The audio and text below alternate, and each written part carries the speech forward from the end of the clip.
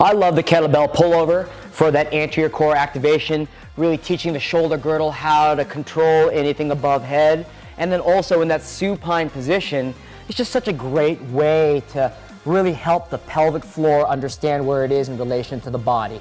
So Brett right here is just showing that eccentric control, the weight going down, breathing well in the nose, out the mouth. We want the work to be here. Here. We do not want the work to be in the neck. So here and here, you feel that right here? And good strong breath to come in. Whether it's reps or time, you're going to be challenging that core and control. The kettlebell pullover. The kettlebell hot potato. One of my favorite dynamic warm-ups using a light kettlebell. We've got on the 8K here, you can go 4, 6K. The handle's upside down. All I'm doing is throwing that weight side to side. The skinnier the stance is here, the harder this is. But I do this for time or reps and just really get the body temperature up. Feel the core catching not just the shoulders. And if you're really going to go throw wide, it gets even harder. That's that wide. He's got to accommodate that. Brett's working hard right now, and we'll just switch sides too. Great job, buddy. This is the kettlebell halo. All right, holding the kettlebell firmly, we've got an 8K. And let's not use thumb control, left thumb's through the hole. So he's holding the horns, Brett's holding the horns. He just, every time he resets right here, and then just draws a halo around his head using this kettlebell. I want the kettlebell to move around the head, and I don't want that head to move at all. All right? A lot of times you'll see people ducking under the kettlebell. Please, that's what we're cueing against. We want the shoulder blades to get back there, as that's what engages the core and the hips the right way.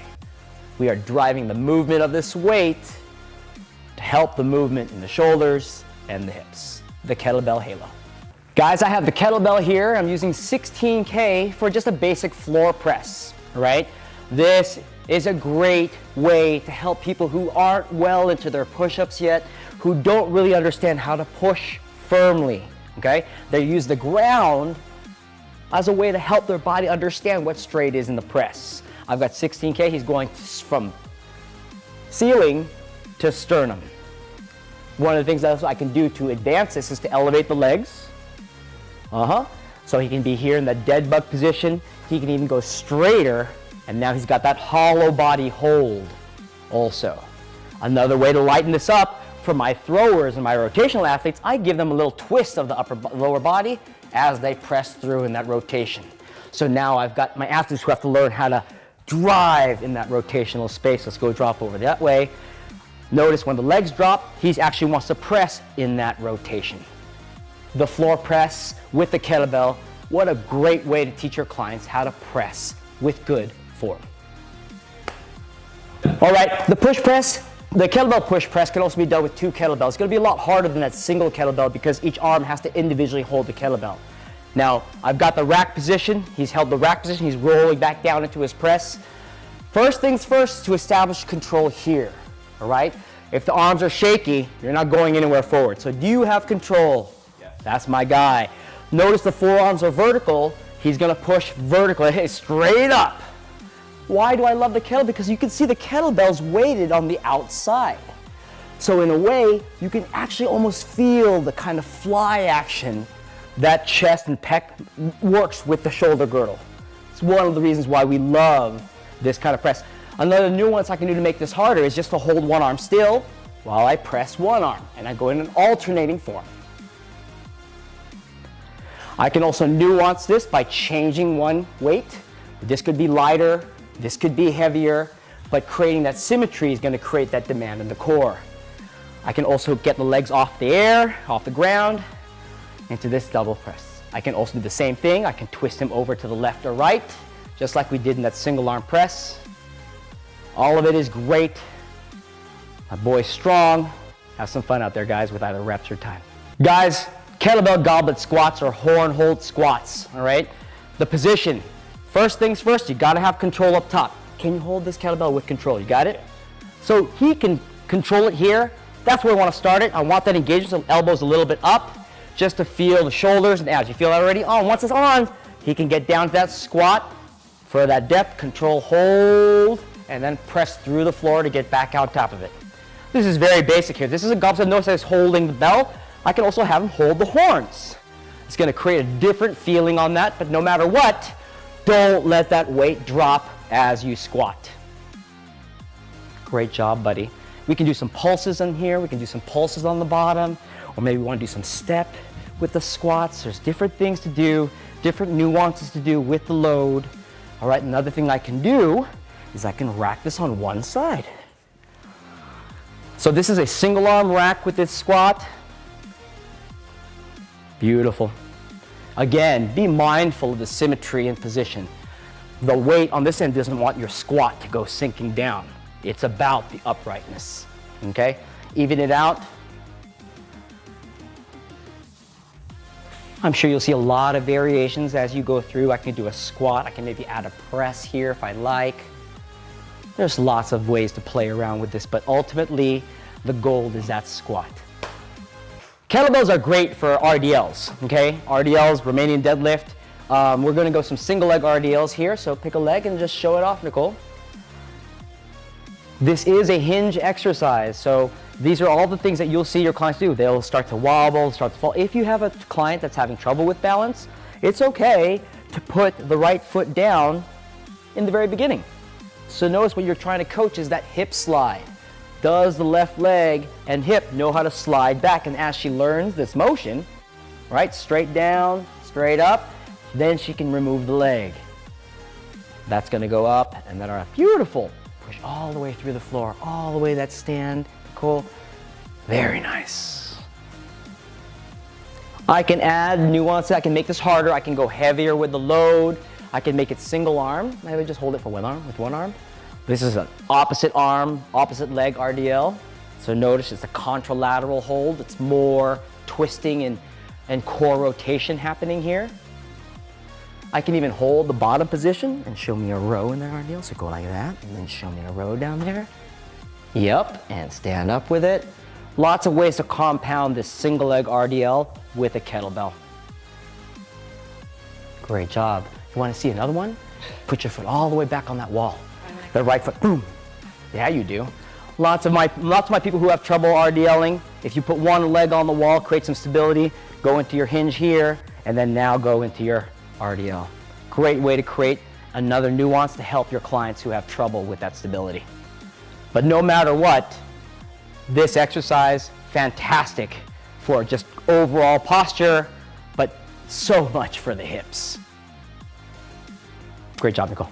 One of my favorite core exercise for the body and great tempo for the shoulder is just a single arm overhead press, all right?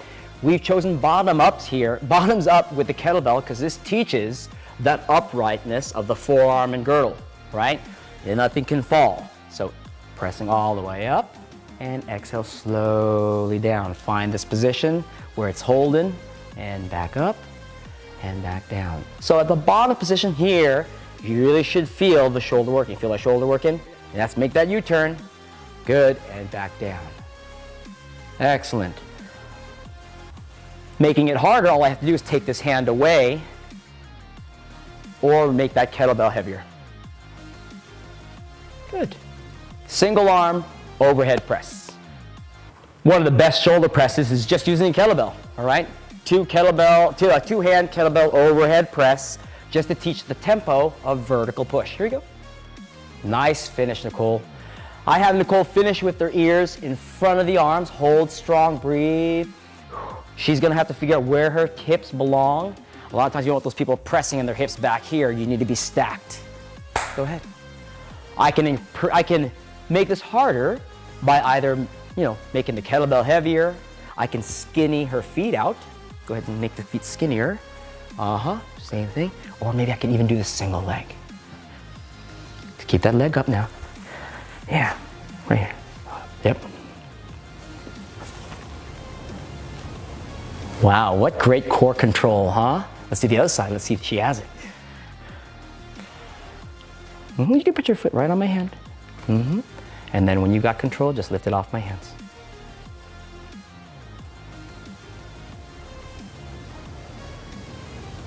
Great posture control, great girdle strength. What an excellent exercise. The kettlebell overhead press with a single leg. Kettlebell pull-throughs or kettlebell moves, while holding a position is a great way to really liven up rotational control. So let's just go into a bear crawl position. Love it. So she's already going advanced. Let's start with the knees down, Nicole, it's all good. And then just moving that kettlebell from left to right. Yes, nice and slow. Slow, slow. The slow pull, make sure that arm has to push to get this kettlebell across. I don't want this to be a neck exercise. I definitely want this to be a core exercise. Excellent. To make it harder, I can make that kettlebell heavier, or I can just have her elevate her knees. Right there. So she's got to maintain that postural control.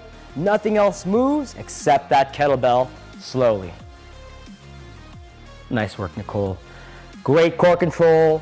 Great way to not rotate all the way over. Hips, everything looks good.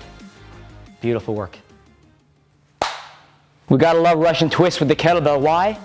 Keeps you tight. So big chest, pull the handles apart, right back to that V sit, dig the heels in the ground, squeeze knees. Once you find your V, all you're doing is just give me a little bit of that rotation to the side. Beautiful. Kettlebell Russian twist, ladies and gentlemen. Core control, breathe well, don't lose your tall. What an excellent way to produce rotational strength and control. Rest. Great job. The straight arm sit-up using the light kettlebell is a great way to really help the body understand tempo in that flexion move, okay? So there shouldn't be any yanking or jerking to get up. So what I want to do is a strong, firm arm, no bent wrist, strong and firm. You got that, Nicole? Now, I don't want this arm pointing anywhere else except the ceiling, okay? I want it to go straight up the ceiling. So go ahead and show it to me. Beautiful. Take your time to do these, all right? Slow on the way down and control on the way up. Notice how she's using the tension of her legs to help bring that up, right? You may even see the legs come up off the ground a little bit. That's okay, as long as the tension's heavy in the back.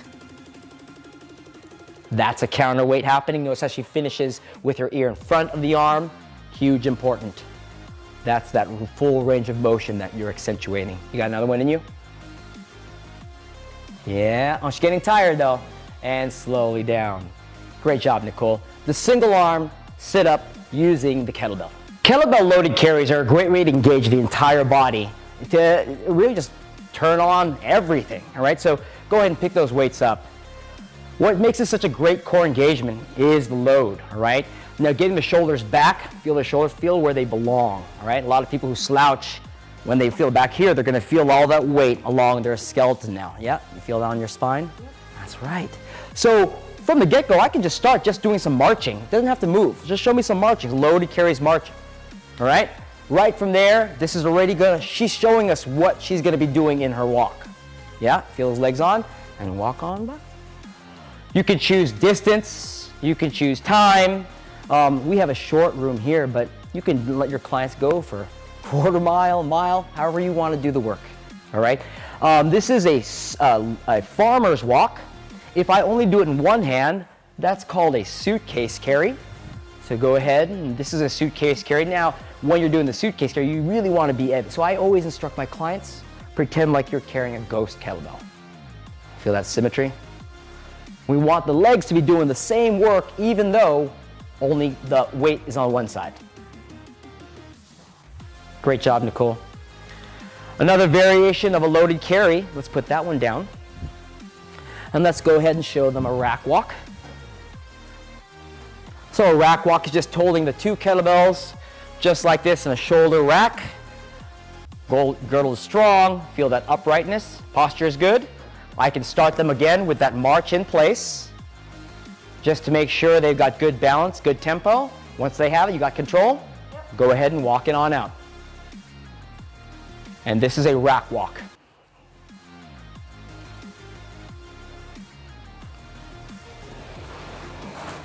Now I can change this again and make it even heavier. I'm gonna get one kettlebell. This is a single arm rack walk. So again, that's gonna create a little bit of rotation. She's gonna hold a ghost kettlebell on the other side. Feel one side working a little harder now, trying to hold that weight. Yep, And lastly, let's see a waiter walk. Waiter walk because we're pretending that the load is a plate of food above your head. So just hold that arm straight behind your ear, Nicole. Let's go with some height. Notice how her knees stopped going up. Let's help her get those knees up and engage that core even more. You feel that difference? Yep. Heck yeah. And this would be the rack walk using the kettlebell. Loaded carries, fantastic for core engagement, static shoulders, dynamic hips, overall great athletic work. The kettlebell is great for hinge exercises. Number one is just a regular deadlift, all right? So putting the kettlebell between the feet, the basic deadlift is just about getting the hips back and then driving through the floor to stand. You can go slower than that even. Just put it right behind your heels for me, D. Great job, being up.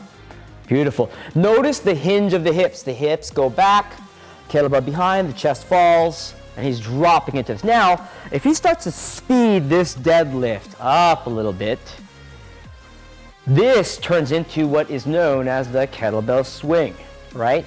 So that's a deadlift, not a squat, meaning his hips are sliding back as he pops.